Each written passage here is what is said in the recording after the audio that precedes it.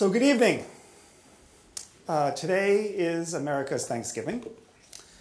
And I can't help but think in an environment teeming with statisticians, with operational research professionals, and I, a humble journalist, that I am the turkey who is going to be carved up. Okay. There is a community, and it's known as OR, and there is another community that's nascent, and it's known as big data. Now, you're professionals. I'm not. Well, I'm a professional in another way. I'm a messenger of big data. I'm a journalist. I'm not a statistician.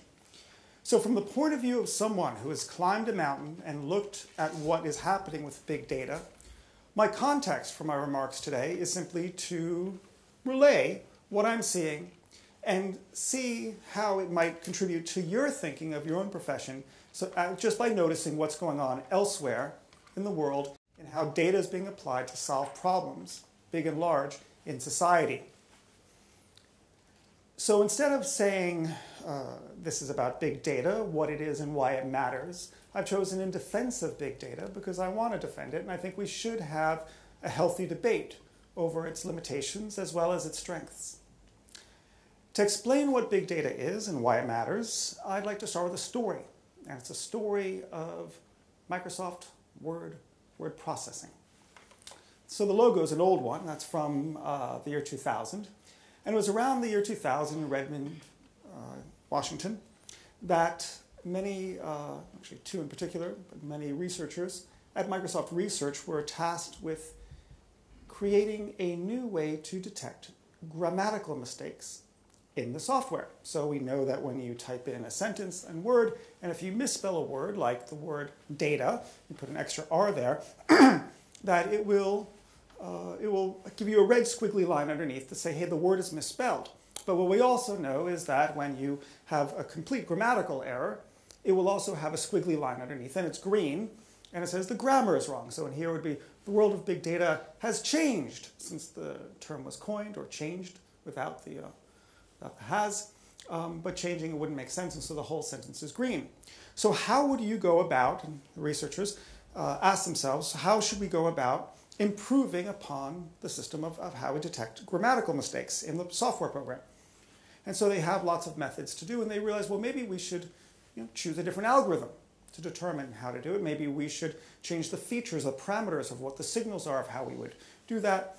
And instead they realized that actually, the training data we used to have a machine learning algorithm learn how to do this, it actually, hasn't been changed for years. In fact, the training data is roughly 500,000 words. We can find corpora of larger numbers, and so they took the 500,000 words as a starting base, and they looked at different algorithms, and then they added more data. They had 1 million, and sure enough, it improved the accuracy of the grammar checker in Word. And they got excited, so they produced more data.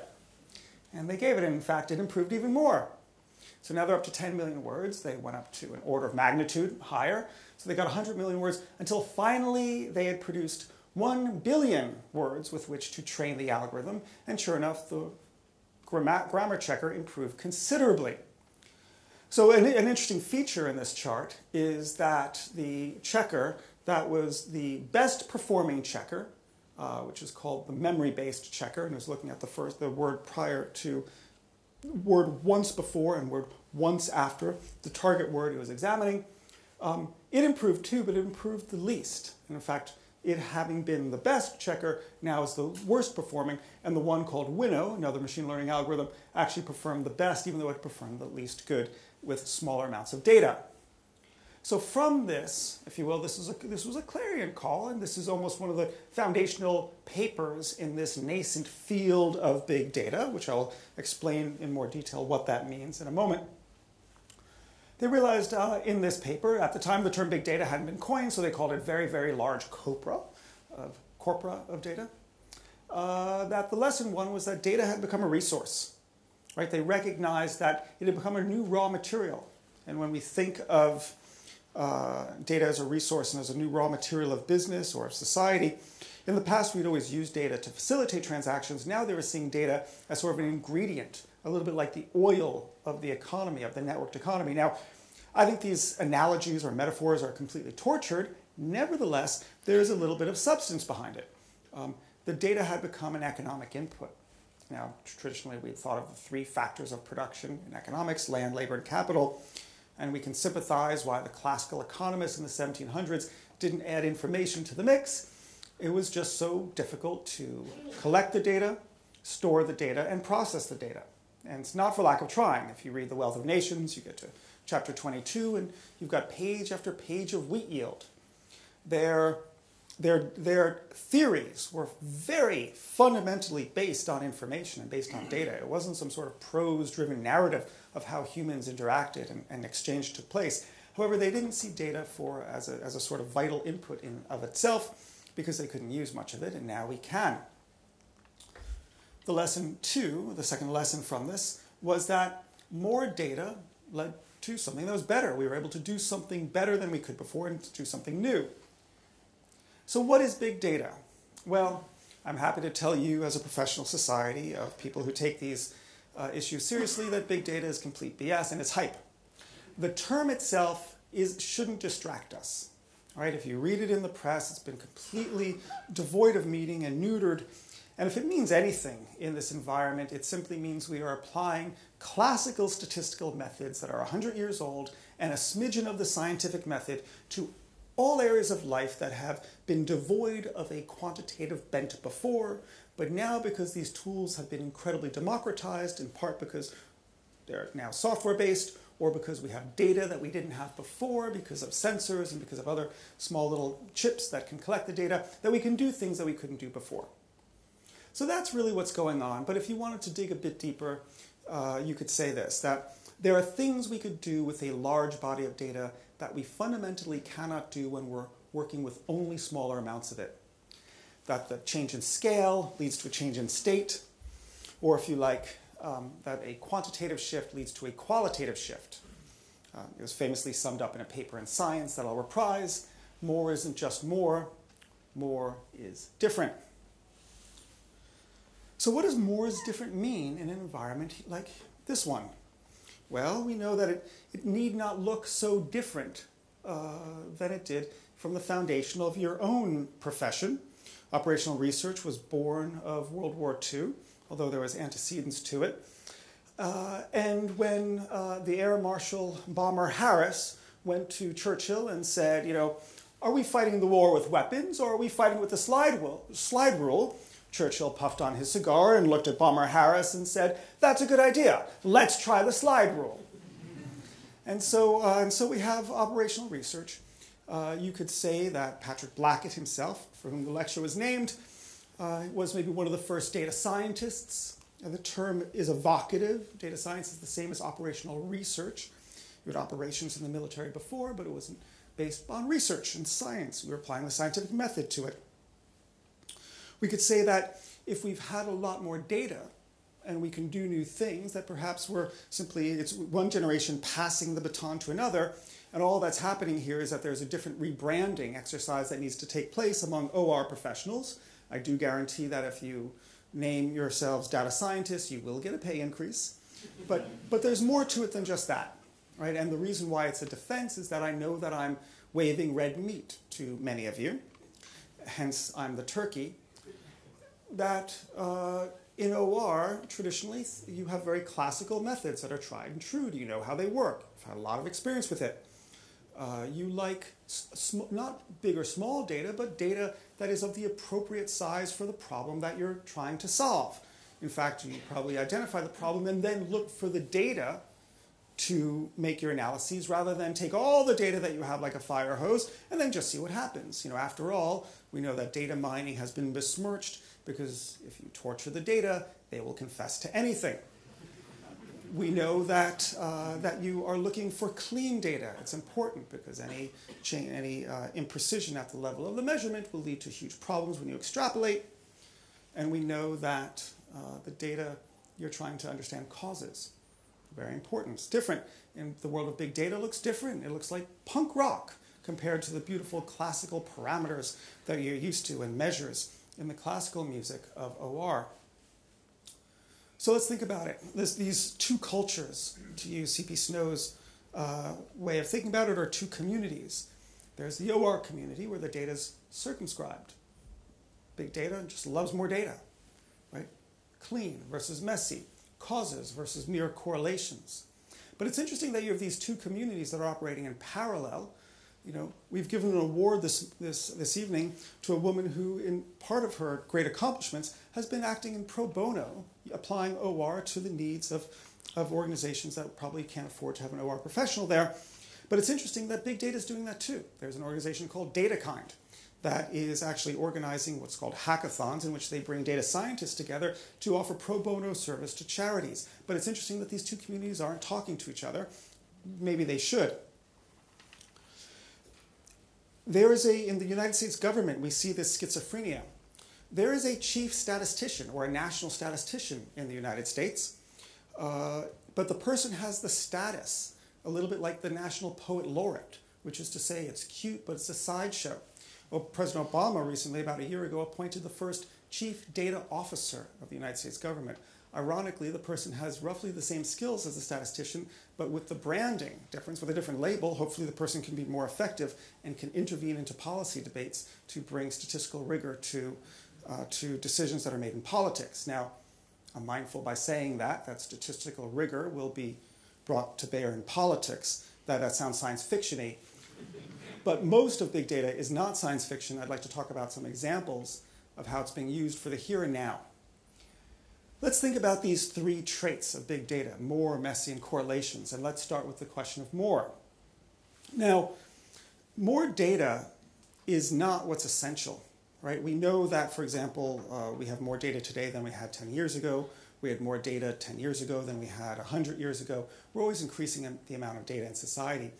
What's different is that we have more data relative to the phenomenon that we are studying, and that we can even aspire to n equals all. Now, when I say n equals all, I'm not suggesting that we can ever have all the data that possibly exists. That's fanciful. But it's the idea that we can try to have all of the observations around a given problem set. It's not that we're simply relying on sampling, because when we rely on sampling, that's very useful, but it's really an artifact of an era in which we had to handle the constraints and the limitations of working with data, in which collecting it, storing it, and processing it was extremely difficult.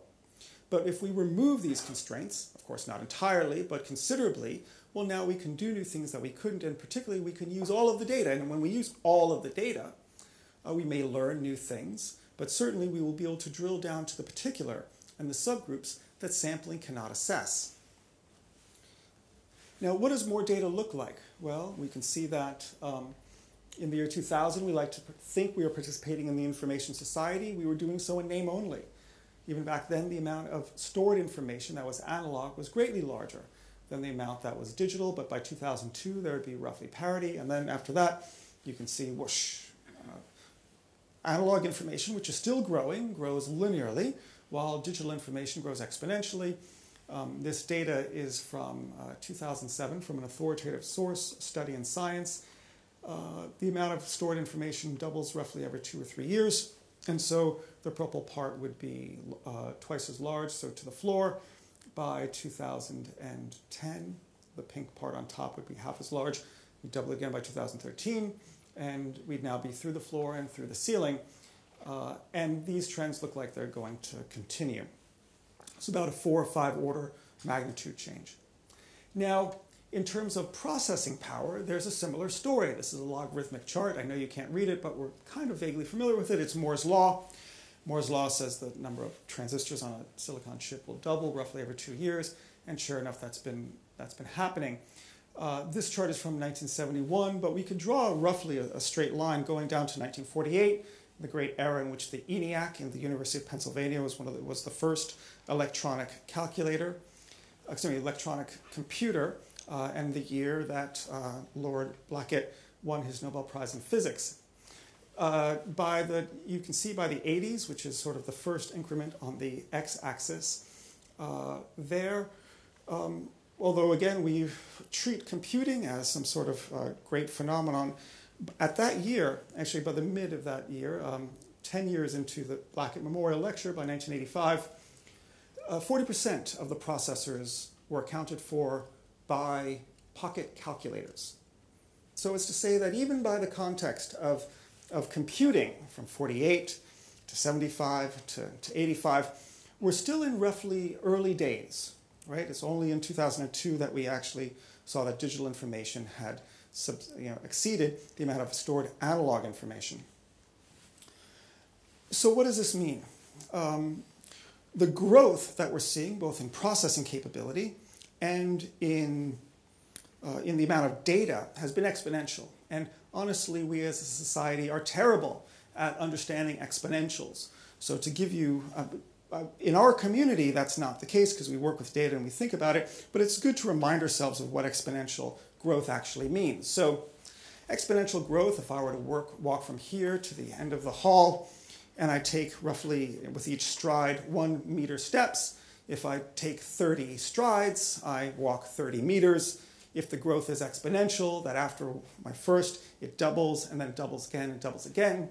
If I've taken 30 strides and it's exponential growth, I have now walked to the moon and back.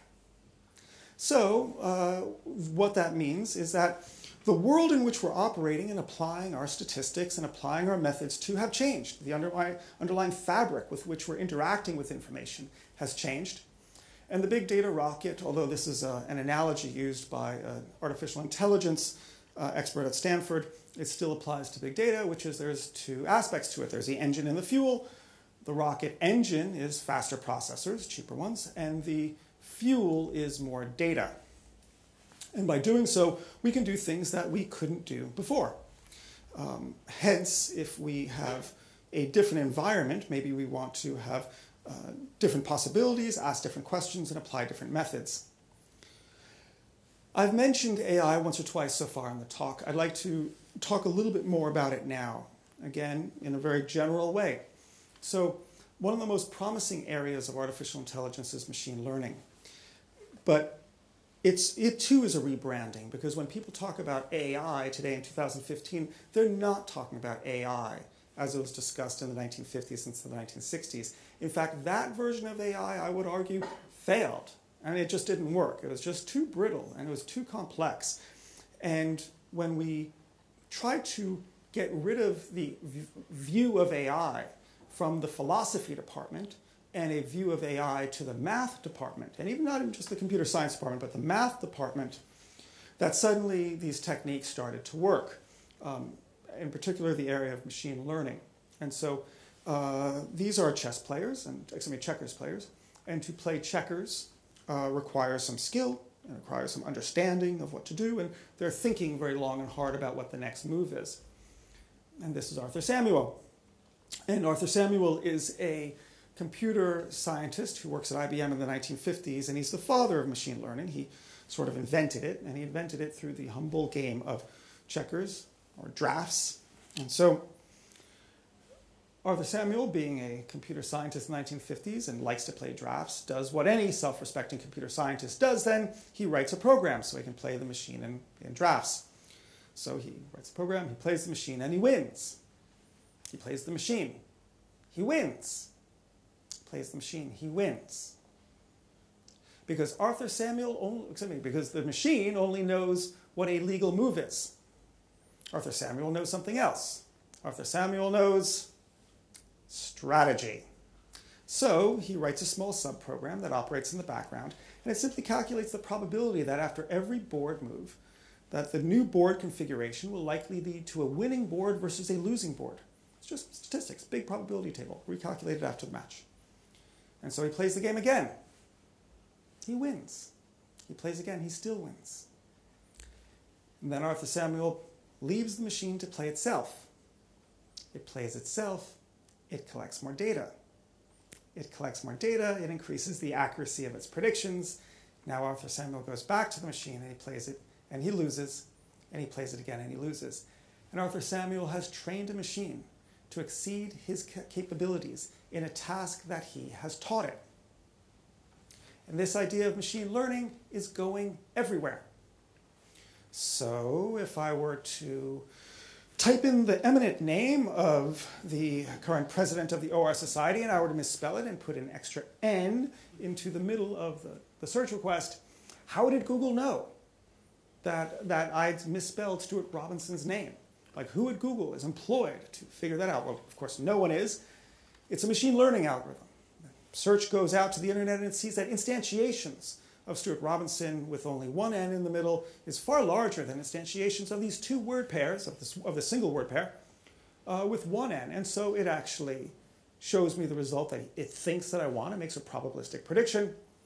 And it even, in a bout of honesty, discloses to me that what it's doing. And if I actually want to search for two N's, I can click on that and do it that way. Machine learning and those algorithms are the reason why computer translation is not as laughable today as it used to be in the past. It is why speech recognition systems work, because we were able to digitize and datify the sounds of words and therefore run it as data, things that seemed to be magical in the past. It's why we have self-driving cars. Okay? How else would we be able to get a car to drive itself? Are we any better as a society at enshrining all the rules of the road into software code? No. Is it because processors are faster? No. Is it because algorithms are smarter? No.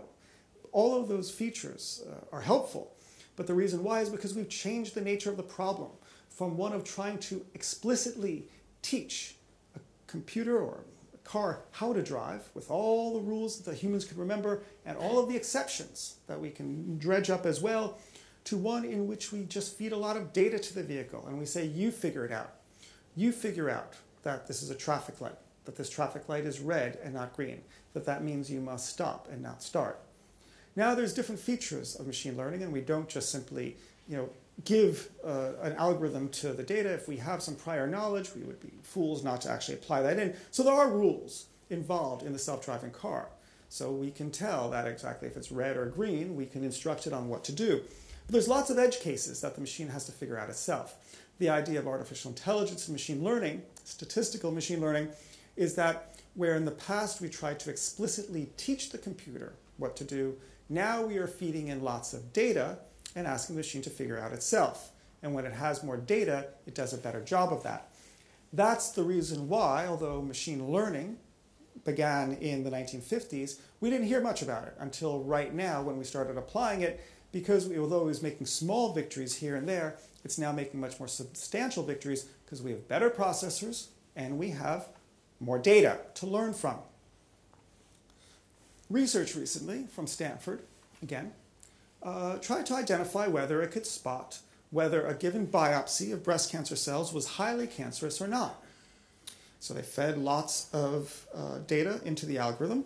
They did identify about 1,700 different features that it wanted the machine to look for, but it didn't make any prediction whether a feature was particularly a strong signal or not to whether the biopsy would be highly cancerous or not.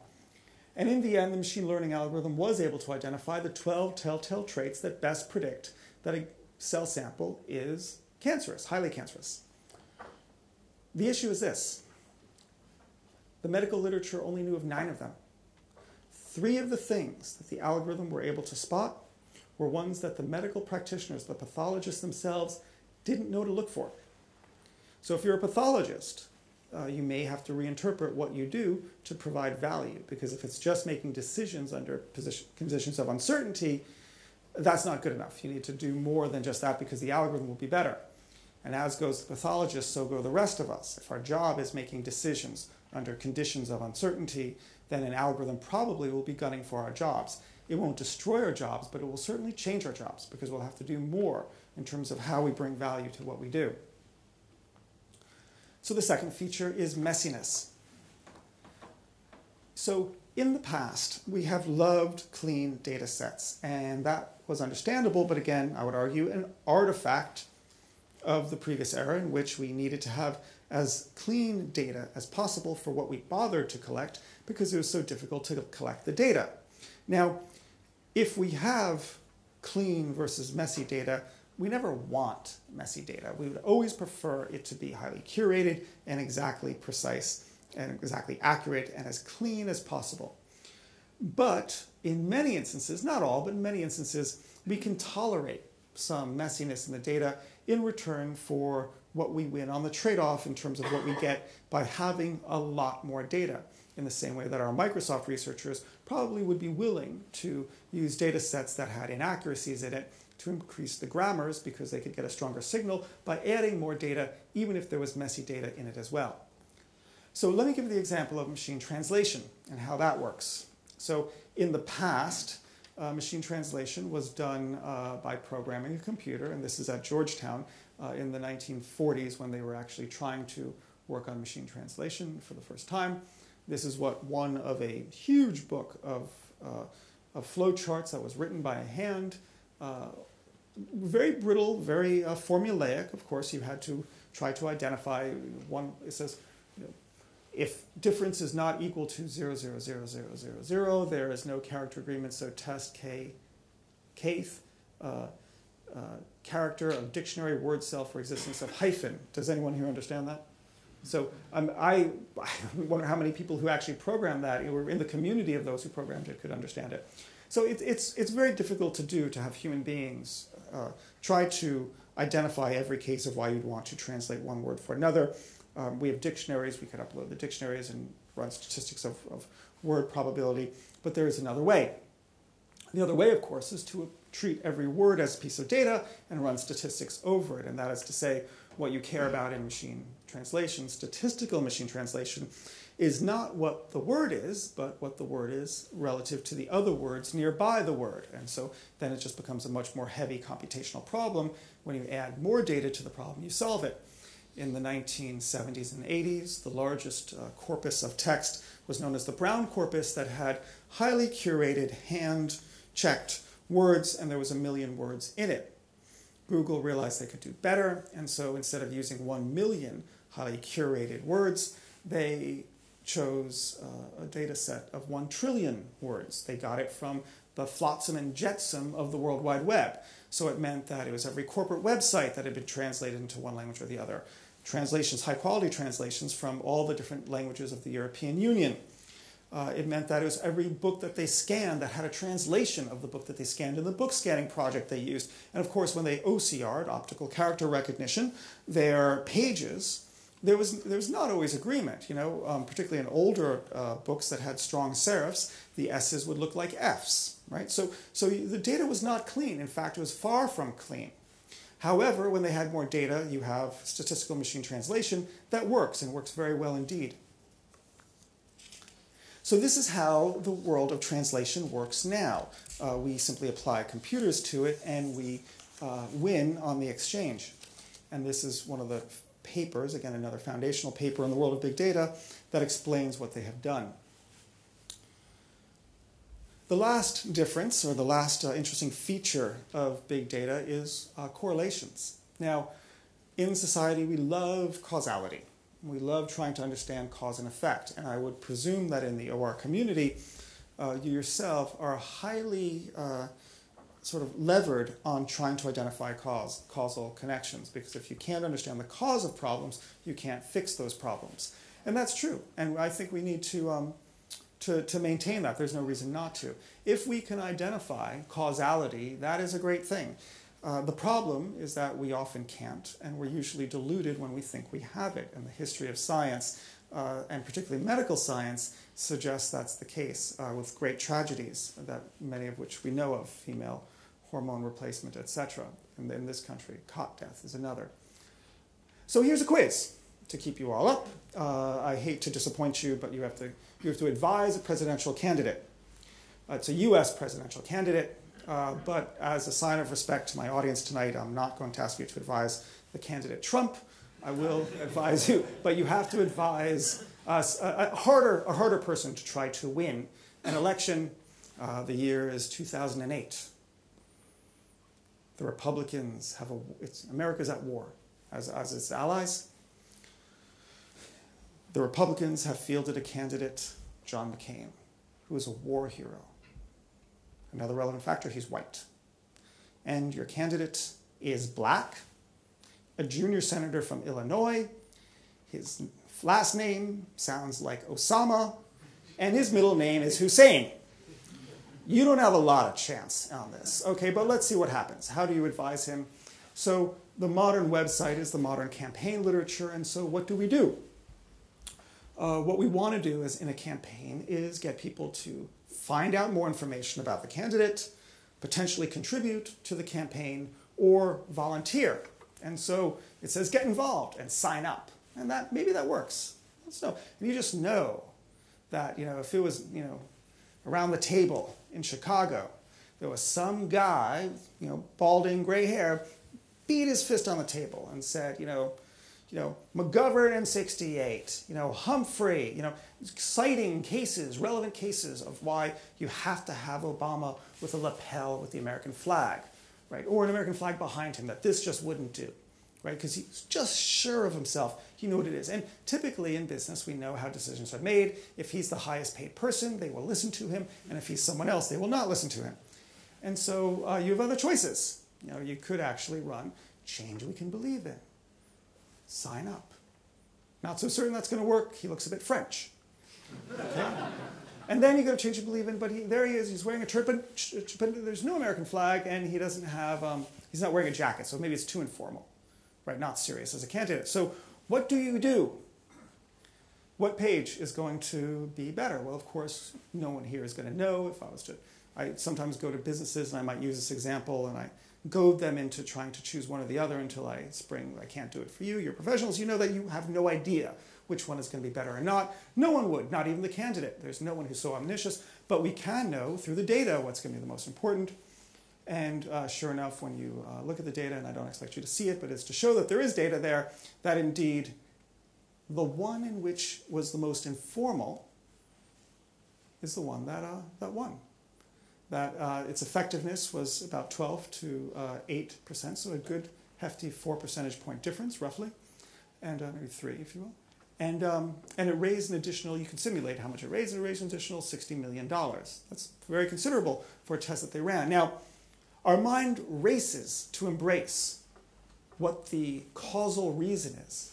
Well, of course, it's because, a young, candidate who's unknown to the American people, we need to humanize him, right? And the way to do that is with his family. But the fact, a black and white photograph with the family, a portrait, right? But the fact is we have no idea why that was effective. But the really interesting thing is it doesn't matter. It just didn't matter. It was a correlation, but so what? If we have this association and we can apply it, it's actually a good thing. And if we fail and it's wrong, the consequences are actually kind of minor. So you might not want to apply this if you're going to perform an operation, although you might as well if it works, right? But there's going to be lots of use cases where just relying on the correlation is good enough. It tells us what, not why, but that's fine.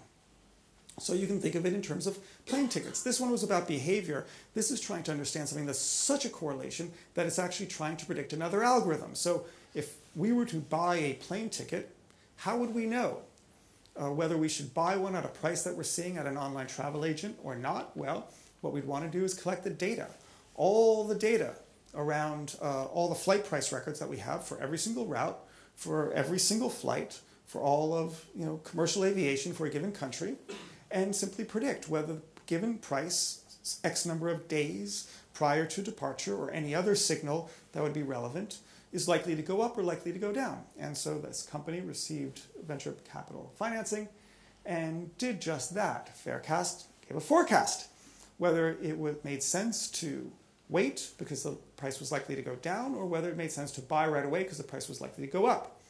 Turns out the strongest signal was not the name of the air carrier, or actually the name of the air carrier was a strong signal, but not the strongest. But there was no super strong signal on which was the most important, but the features they looked at was the name of the air carrier and the number of days prior to departure. Now, the interesting thing is that in the yield management system of the airlines, they're looking at things like Saturday night stay. They're looking at aspects like the load of the plane at a given moment for that particular flight would determine how they price the flight. But that didn't matter. They didn't factor that into their correlation, into their algorithm. They just simply made the prediction based on a smaller amount of data, but they needed to crunch 75 billion flight price records to do it, which represented all of or almost every single seat on every single route of every single flight of all of American commercial aviation for an entire year. Microsoft purchased it for $100 million soon thereafter because it realized it was a interesting company that use data carefully. Now, as I mentioned, correlations, particularly in this community, I think our first objection to where we're headed is with the possibility of spurious correlations, right? And we all know what that problem would look like. So right now there's probably 2,000 people in a Liverpool street station, and I ask each of them to flip a fair coin, and for those to whom it falls heads, to stay in the station, and the others can go on their way. And they do that once, you would have about 1,000. You do it a second time, you'd have 500. And after you do it maybe 8 times, you have 15 people, right, who have all flipped it heads 8 times in a row. And you think, hey, that's excellent, right? But of course, how did they do it? Do they practice at night? And of course, they don't do that, right? Of course, it's just a spurious correlation. You'd have about 2 or 3 people who have done it 10 times in a row, right? And that's only with 2,000 people. So that's pretty impressive. We would find a signal that, of course, would not be a strong signal. It would be a spurious correlation. So we have some techniques in big data and machine learning to try to prevent spurious correlations. One is called dropout, in which we deliberately fuzz our data by removing a portion of the data and then running the algorithm against that. And if you do that many times, not with a slide rule, but you do it with a computer, and so you do it, say, 250,000 times by randomly debilitating your test data by pulling parts of data from it, subtracting it, and running it again and again, you would be able to identify if there's some spurious correlations. But honestly, it's not perfect. So I think when we're in the world of big data, we are in a world of having to deal with spurious correlations at a level that we didn't deal with in the past, and that's going to certainly create lots of problems in society. I don't think there's a way around that, but we'll keep on trying to fight that battle, as we do today with small data. There's a more interesting way of thinking about the causality versus correlation debate, and it comes from a paper from just this year, and it's what was referred to by the authors as prediction policy problems. And they identify that there's actually 2 different types of predictions that we want to make in society. It's ones that we will call rain dance problems, and there's ones that we will call umbrella problems. You can see where this is going. Okay, so a rain dance problem is, if I want to know that it's going to rain, is my intervention because I want to know how to cause rain? Is it a rain dance problem? Or do I want to know if it's going to rain simply because I know if I should bring my umbrella? In both instances, it is a prediction, but what our intervention is differs, because if it's about a rain dance problem, I need to know causality. Right? But if my problem is whether I bring an umbrella or not, it doesn't matter if I know the cause. I just simply need to know if there's an association. And if I'm wrong, the consequences are low. You bring your umbrella, and it didn't really matter because you never needed to open it. So what does all this mean? Where do we go from here? Well, there's actually several drivers to the big data world that I want to highlight. And the first one is this idea of datafication. The reason that we have so much data in the world is in part because we're collecting more things on things that more data on things we've always collected data on. But another reason why is because we're taking things that have always been informational but never rendered as data, and we're putting it into a data format. We're datafying it, so to speak. So take the issue of location, right? Where somebody is at any moment, right? It's a matter of information, it's not a matter of data.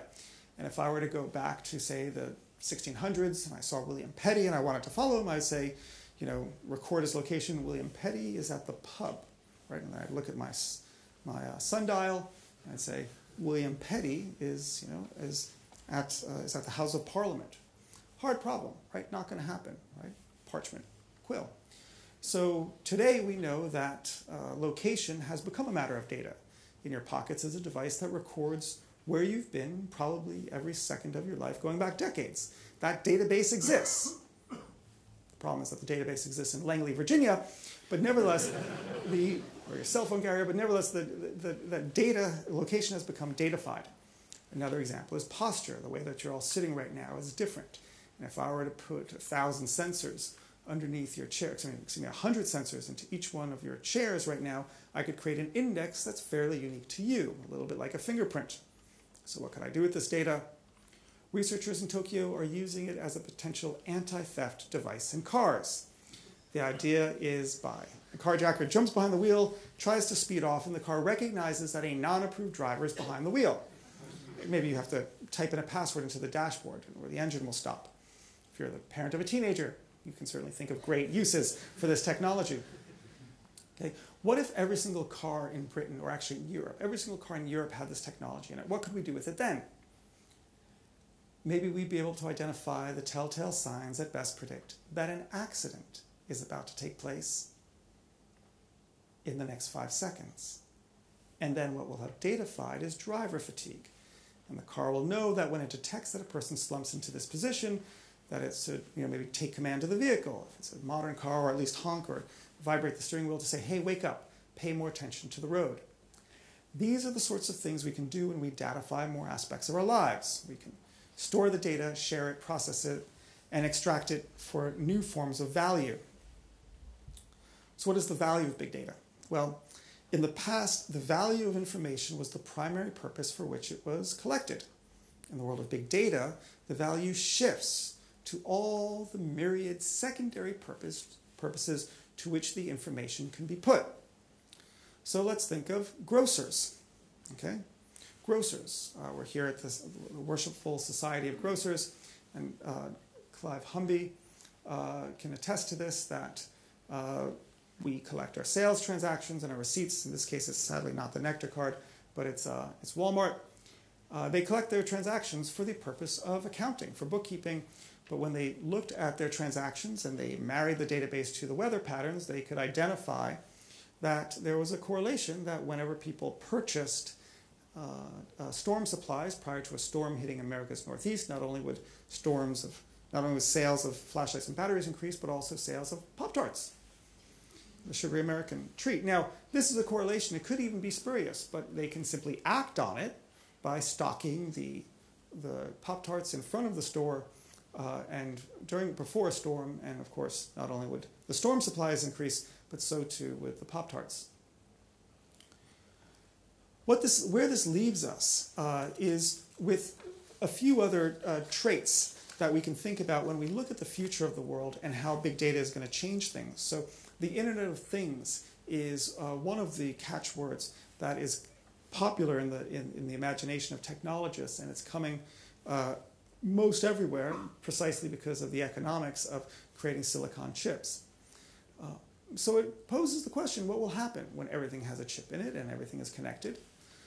Even the most quotidian things will simply apply onto Moore's law, and so we will have maybe our genome read every time we have a beverage. Maybe it'll identify our GPS. What happens when everyone is chipped? Everyone has a chip in it, and everyone has a connection to it. How will data be used then? Right? When healthcare meets Moore's law, we can imagine what some of those changes would be. In the case of the pathologist, if the pathologist is an algorithm and a processor, the very nature of medical care changes. Right? Instead of someone presenting themselves to a clinic when they feel the symptoms are troublesome, maybe we will actually analyze their samples, say a stool sample through the toilet, at every single moment of the day, and we will learn something new about the progression of the disease, and we will identify and staunch cancers when they are the size of a speck of dust or a grain of sand and not the size of a marble when it's just too late. So these are the sorts of things that we can imagine are going to happen in the future. The point is that things will change. That one of the changes will be in the area of strategy, in particular business strategy. How do we know what we know? Well, how we know what we know, of course, is you get a whole bunch of white men together and they will tell you what the answer is. Now, of course, boards of directors don't look like this anymore. There's now a token woman on the board. But there's another way of making decisions, and that is testing things. This is the Amazon homepage. Every single pixel that you're looking at has had to slug it out and win a battle against any other option of that could be there right now, because they tested absolutely everything.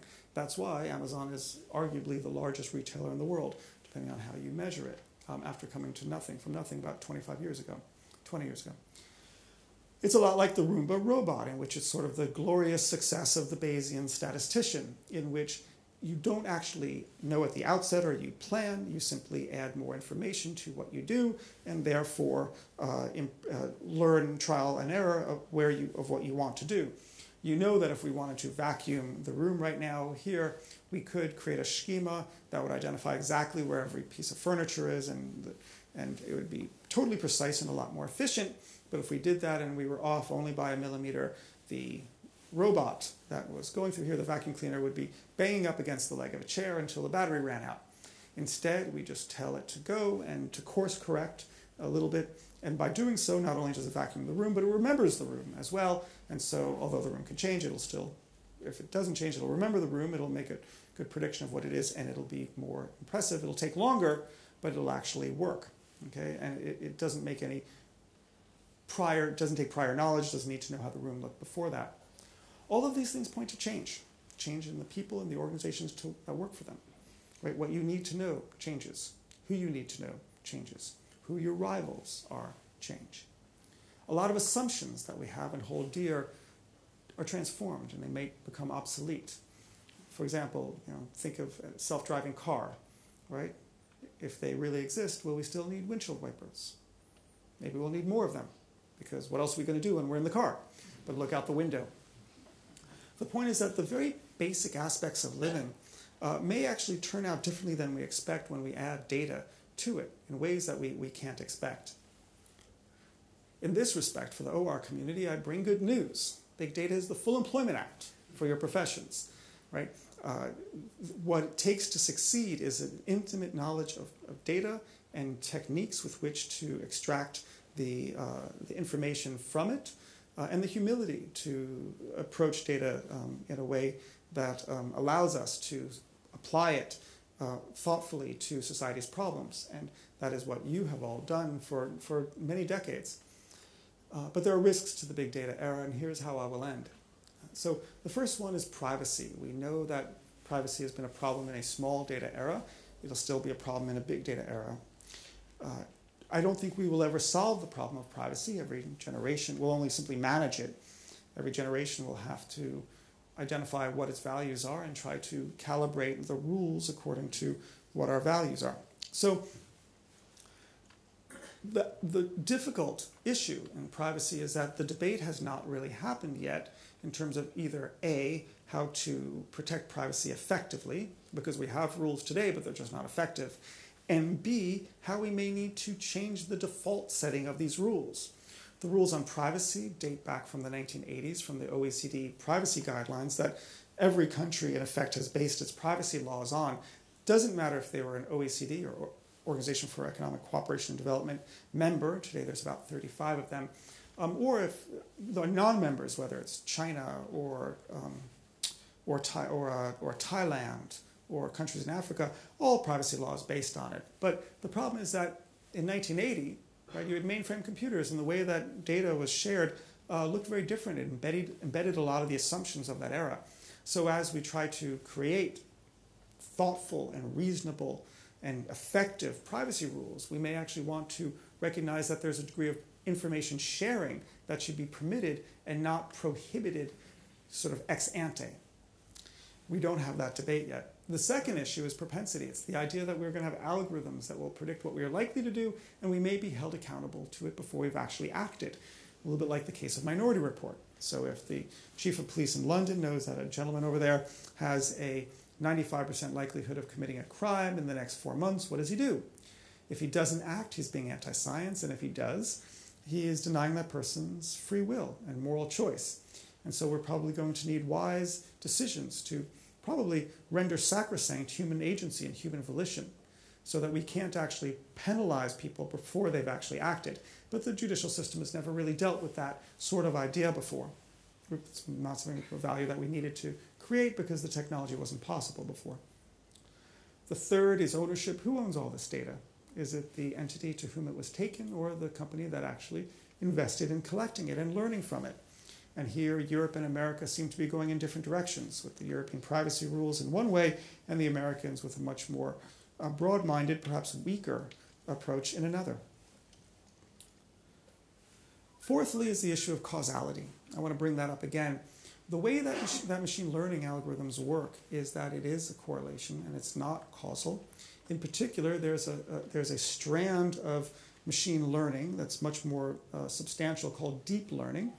And in deep learning, we have actually no idea how it works. There's lots of different layers of what we'll call neurons that are sort of computer synapses, if you will, that take an input and give an output to it. And these different layers are sort of hidden layers. And there's weird adjustments that are made. But what we do is we lose causality. So I know of one medical device company that has applied a neural network, a deep learning algorithm, to its data to identify when the device that's inside the body should activate or not. And they found out that they had their rules set approach and they had the deep learning approach. The deep learning approach was better. It's about a 7 percentage point improvement in performance of how it activated itself within the body as it functioned. That sounds great. So I asked this researcher, so are you applying it? And he said, no. Actually, the General Counsel told us we had to stop because the first thing that the American drug regulators and medical device equipment regulators want to know is how it works. And if we can't explain how it works, we can't actually apply it in practice. And so you can only imagine that although the law was never designed to increase suffering where there may not be suffering and perhaps lead to people's death, the effect of the law is to do just that. And so we need a new debate and probably new rules around how we treat the issue of causality when we apply AI algorithms to doing things that we need done, like medical devices. And that's the slide for causality. Dataism is the final and maybe the most important risk, and there's no good word for this, so allow me to use this very strange word. And it's the idea that although we need to embrace big data and learn from it in all the ways that we can, that the data is only a simulacrum of reality. It's not the real thing in a way that a map is not territory. That the data is always fundamentally limited and that we can't apply data and big data at the expense of our values and our judgment and our sense of common sense and sense of who we are, that we're masters of this technology and not its servant. Now, I recognize that the OR community has already thought through these issues. You wouldn't be professionals doing what you're doing had you not. But I do want to remind you that the great tradition of OR in America, as well as in Britain in particular, but in America, has some tragic consequences too. At the same time that Blackett was helping Britain win the war by understanding how to sink U-boats, there was a young statistician at Harvard Business School who joined the Pentagon, who was doing the exact same thing. He was a remarkable man. He eventually joined Ford, and he eventually became the president of Ford before President Kennedy tapped him to become the Secretary of Defense. His name was Robert McNamara. And the data that he chose for the Vietnam War was the body count. And that was the relevant metric to assess whether America was winning or losing the war. Now, it was a heinous metric, but of course it was also an ineffective one as well. So it's a good reminder to us that we need to remember that big data cannot be some sort of new alchemy or a black box, that we actually need to apply our sense of values to it as well. What will the future look like? I have a feeling there's going to be a rapprochement between the OR community and the big data community, even if the techniques look weird, even if there's a lot of problems. In fact, the data scientists today in Silicon Valley can benefit a lot from OR professionals who have experience and wisdom that they can pass on. I think that whereas in the past it took a deliberate effort to quantify and measure, in the future everything will be quantified and measured, that the benefits outweigh the drawbacks, and I look forward to seeing what happens. Thanks a lot.